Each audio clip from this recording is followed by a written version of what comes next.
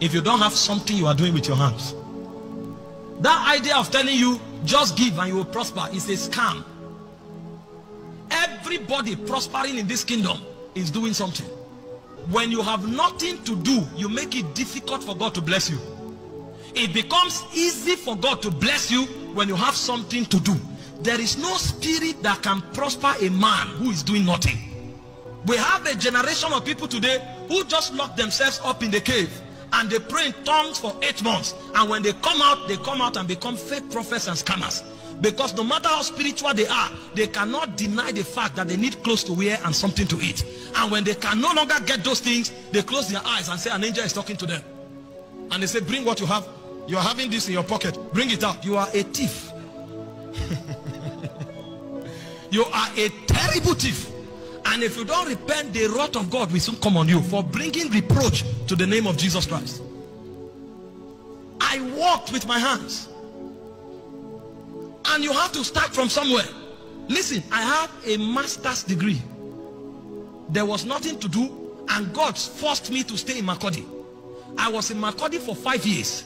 While I was in Makurdi, I was teaching in a school, earning 25,000 naira with master's degree. Because I know, instead of lying down at home and prophesying and praying in tongues, hoping that one day God will lift me and start giving me millions, it is important I did something at the time. And so for 5 years, I was earning 25,000. And because I was earning something, I had no need to beg anybody.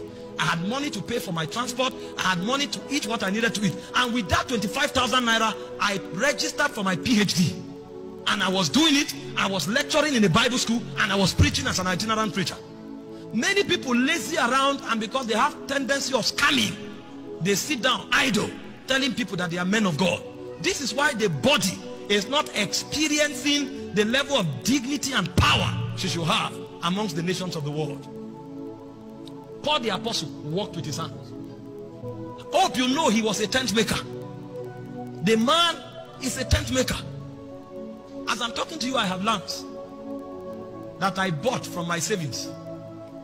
And when it goes up, I will sell them. I'm not here preaching. That's why I can go anywhere and talk anything God puts in my heart. I didn't come for your honorarium. You will never have integrity if you have nothing doing. People can manipulate you. I went to preach somewhere because the man saw somebody drop crutches. He came to me and said, I should call for a seed. I said, I don't call for seeds. I'm a revivalist. I come to set men on fire. If you want people to sow seed, teach them about the covenant of giving. When they learn it, they will give by revelation and by the leading of the Holy Spirit. They will not be coerced to give. And if you have not taught them that, I will not coerce them to give, because if they give, there will be no reward.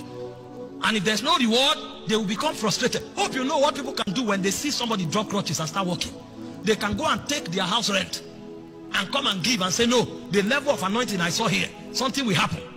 But they are not doing it from revelation or from the leading of the Holy Spirit.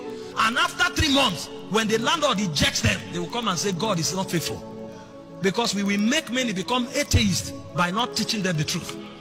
If you are here today and you are idling away, you can never prosper no matter the prophecies we give you. You must get something doing with your hands. Because when God comes to bless you, there must be a contact place.